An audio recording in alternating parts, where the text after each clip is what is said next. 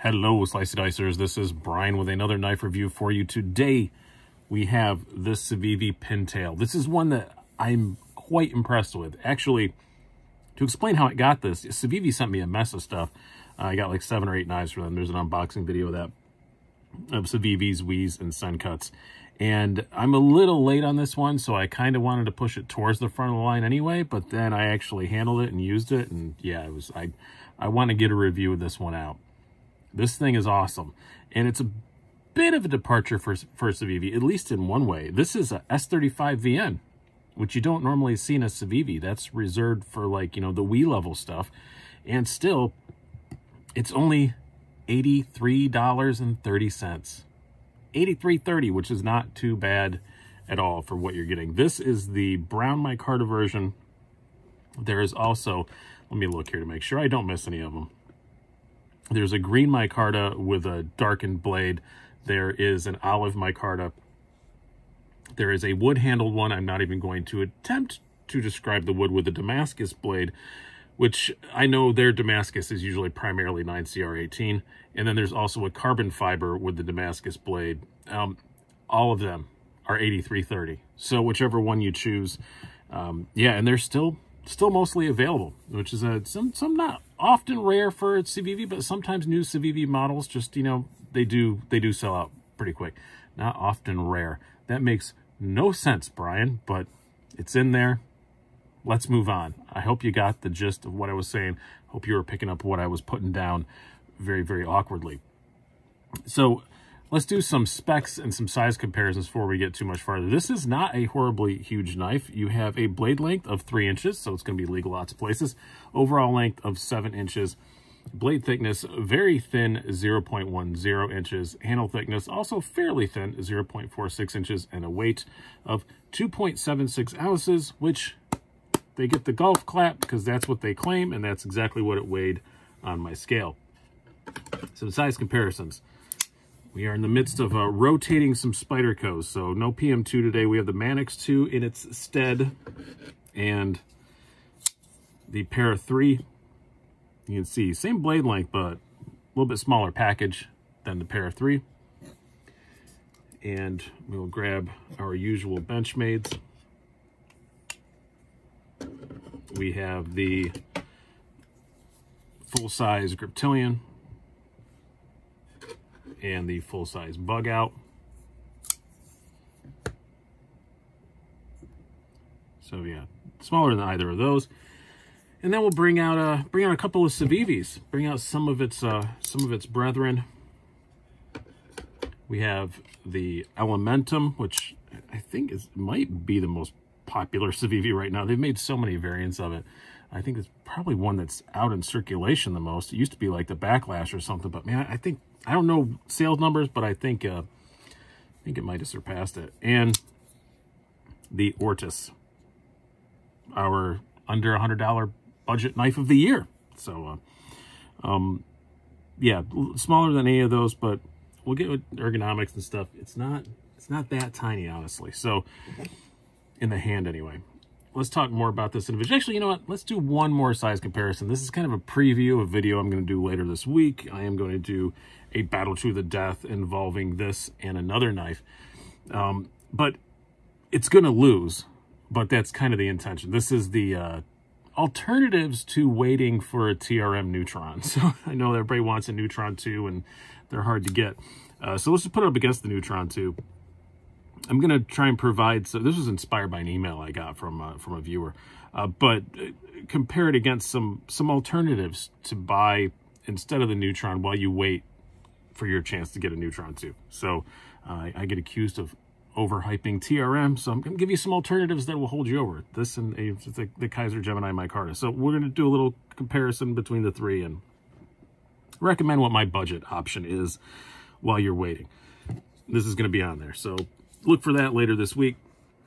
It's going to lose, but you want to see who does the best of the other two. So it'll be a fun video. Just trust me. Little teaser there. All right, let's talk more about this knife.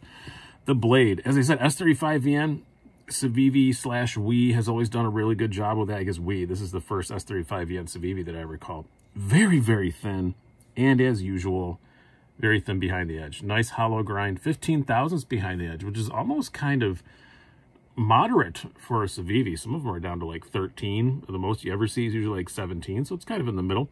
But man, this thing slices. Absolutely for certain.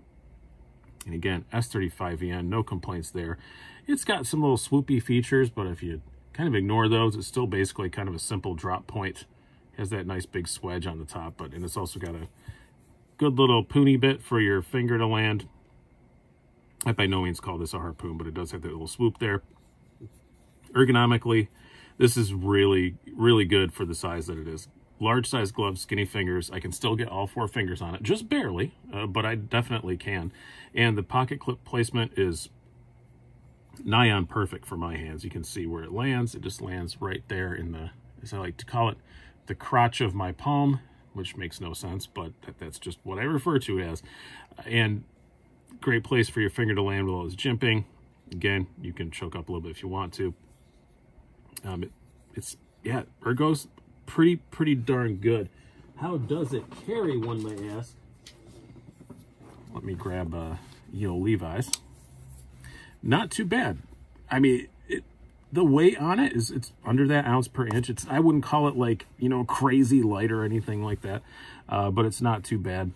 Nice deep carry clip as usual from Civivi. And I'll take this back out again. You do have recessed screws, not a recessed clip though, but it is right hand, left hand. So know that.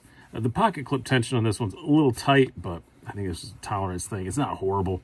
And you're sliding on that nice micarta, so it's not too bad. The flipper tab, it's there, but it's not obtrusive. It carries pretty good. It's not like a mind-blowingly amazing thing to carry, but it's pretty darn good.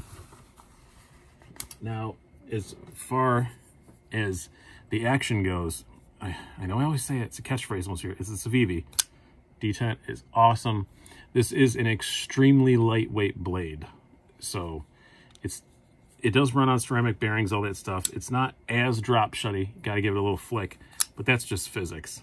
And I've not taken this one apart, so maybe it would get a little bit better, but I don't think this is a knife that you're going to wind up being just, rotate your hand and let it drop. It's just physics. This blade weighs nothing. All of that 2.76 ounces is in the handle. It's not in the blade. It is milled out a little bit in there, but not too bad. They're not too much. Yeah, my only real complaints on it are that the thumb studs are black. Really, that's it. And if I'm complaining about that, I'm grasping. I mean, I just think this would look better with without any of the black stuff. I think it'd be better to have some silver hardware and thumb studs. I think it looks really good on the Damascus one, especially the Damascus Carbon or the one with the darkened blade. But I think on the 2 micarta ones, I'd just rather these were satin, screws and thumb studs. But that's it. I still think it looks good. I don't think it looks bad.